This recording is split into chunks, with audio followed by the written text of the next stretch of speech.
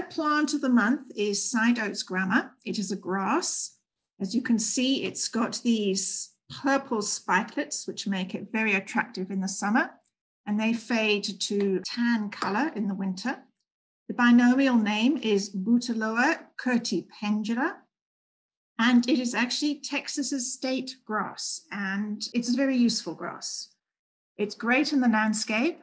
We planted it at EIH just about 6-9 months ago. It has rapidly become one of my favorite plants in the garden. It does so well. So the characteristics, as you can see, well, it's native across the US, the lower 48, and it is in Hawaii as well, but there it is an introduced species. It is a perennial warm season grass. Has purplish oat-like spikelets on one side of the stem, and they bleach to tan and fall, as I've mentioned.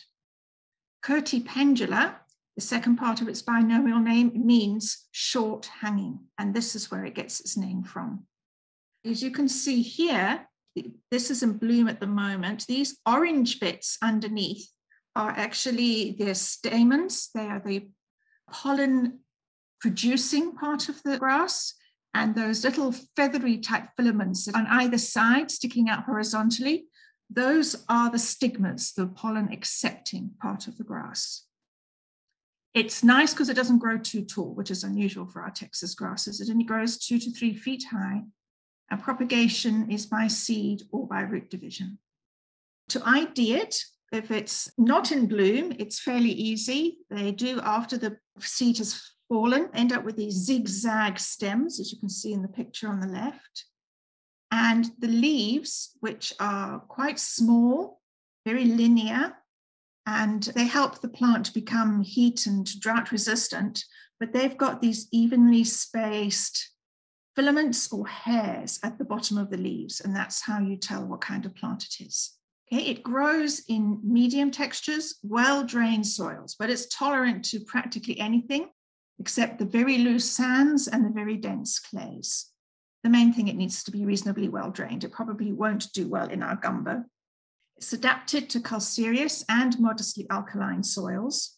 So even though it is native across Texas, it is mostly seen up near the Edwards Plateau in the hill country. We don't see it so often down here, but it does grow in the area. It likes full sun, but it can tolerate partial shade. It's drought resistant, it's heat resistant, and it's cold resistant. So it's your perfect plant.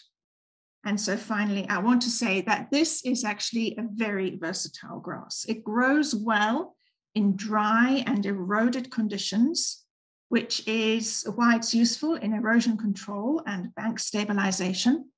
It's useful as a range grass because it's very nutritious in the fall and in the summer, and it's also tasty in the winter. A lot of grasses don't taste very good in the winter. So livestock enjoys it, deer and elk will eat it, and turkeys too. For the wildlife in your garden, bird food, nesting material, and it is the host plant to at least 2 species of skipper butterfly. And as an ornamental plant, well, it doesn't grow too tall, so it looks very good in a garden. It spreads fairly easily, so that it does cover an area quite nicely and keeps it weed-free. And it mixes very well with spring wildflowers because, again, it doesn't grow too tall. Thank you very much.